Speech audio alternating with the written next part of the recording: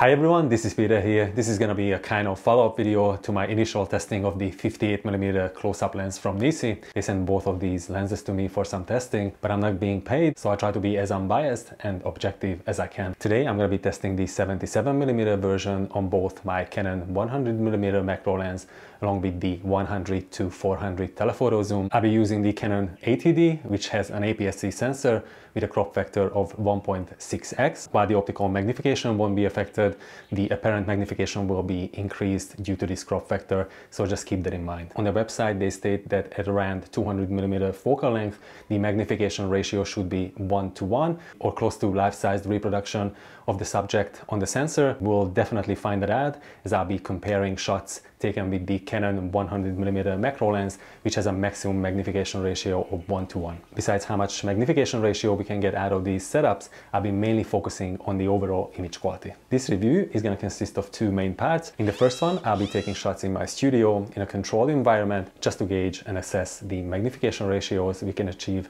with this close-up lens, and also look at how the working and the minimum focusing distances are affected. In the second part of our test, we'll be looking at images that I'll be taking out in the field with both of these setups.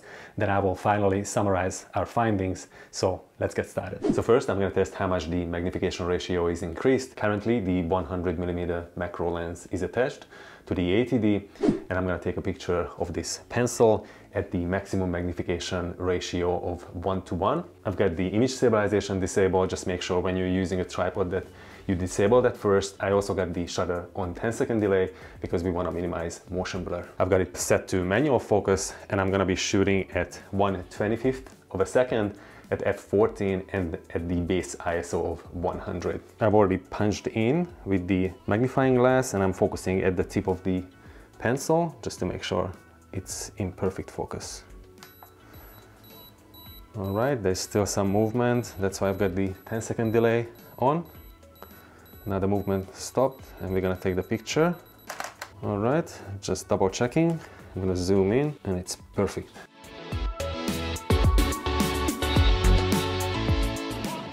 Now I'm gonna attach the close-up lens. The adapter ring is already screwed onto the front filter. All right, now that we've got the close-up lens attached, let's see how much closer I need to get to this subject. About that much. So I have to get a little bit closer. I have to keep pressing the shutter button because the screen goes blank or dark. I just want to make sure that the focus is perfect. All right, come on.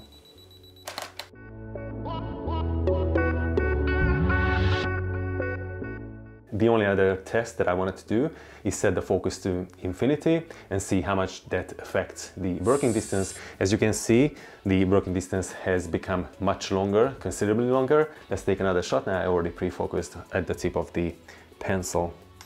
All right. That's good.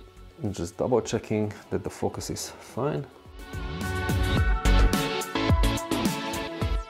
In the next part of our test, we're going to take the same shots, 3 shots, one at infinity, one at the maximum magnification ratio without the close-up lens attached, which is 0.31x, and then we're going to have a look at how much that magnification is increased by attaching the close-up lens. Our first shot is going to be just without the close-up lens.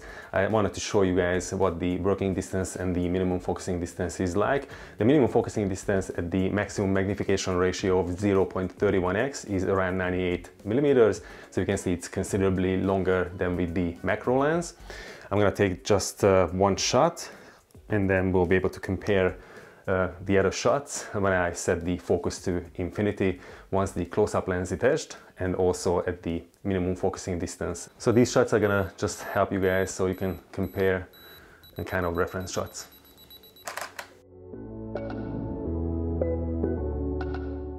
Now we're gonna attach the close-up lens.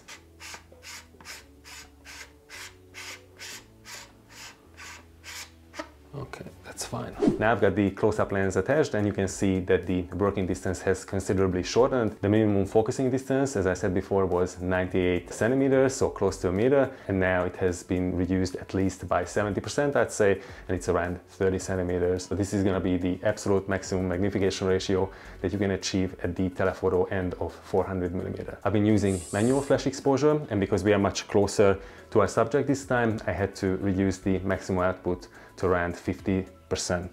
So let's take our next test shot.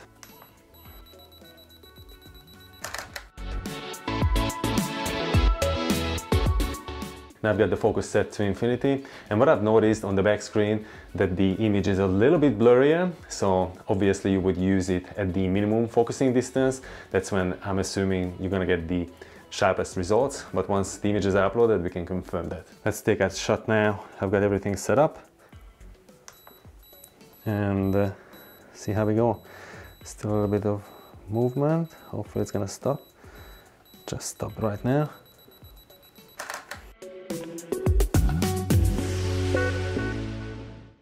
After the studio shots, the following day I spent at least a couple of hours taking more images of different subjects around the house with both of these setups. First with the 100 to 400mm telephoto zoom, then with the 100mm macro. I was really enjoying working with both, but I must say that even though the working distance is much shorter with the macro lens, it was significantly more difficult to nail the focus at 400mm focal length with such extremely shallow depth of field, but I love a bit of challenge. First, I'll be showing you about a dozen shots taken with the zoom lens, then a compilation of more macros will follow of slightly higher magnification that were captured with the 100mm macro.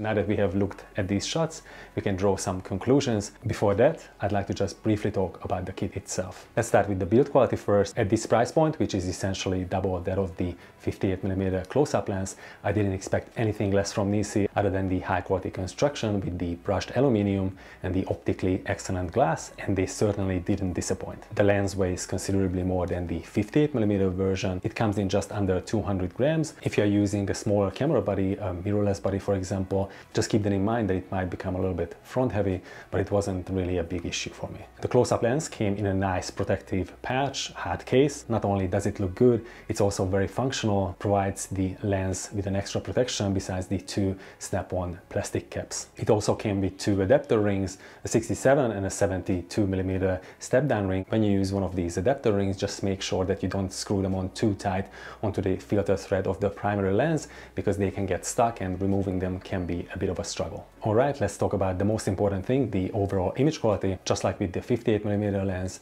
the sharpness was exceptional and the color reproduction was superb as well. Due to the special apochromatic design, the color fringing was essentially non-existent. I usually enable profile corrections in Lightroom, so that should take care of it with a single click anyway. Now we should summarize our findings about the level of magnification we get out of these setups. With the Canon 100mm lens, the magnification was increased from 1x by approximately 35% at least. When I looked at the images from side to side in Photoshop, the picture on the right side was taken at 1:1 magnification, and if I zoom in by 35%, it pretty much matches the shot I got with the close-up lens. That's still a decent amount of increase in magnification. With the telephoto zoom, the maximum magnification ratio was increased from 0.31x all the way up to around 1x, which you can see here.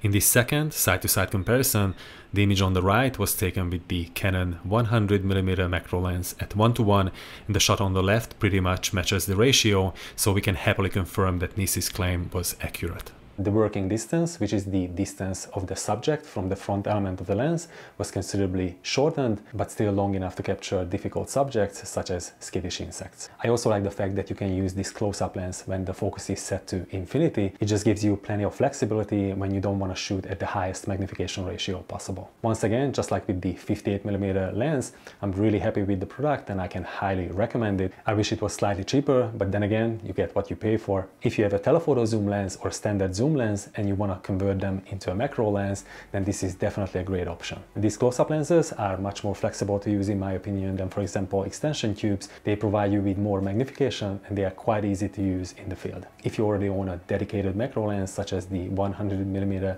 macro from Canon, then you can further increase its magnification quite significantly as well. Anyway, I should wrap this up now. I hope you find this review useful. Don't forget to subscribe if you enjoy the content. You also might want to check out my review of the 58mm lens. I captured some really cool subjects in that one. Thanks again for watching and see you all very soon in the next one.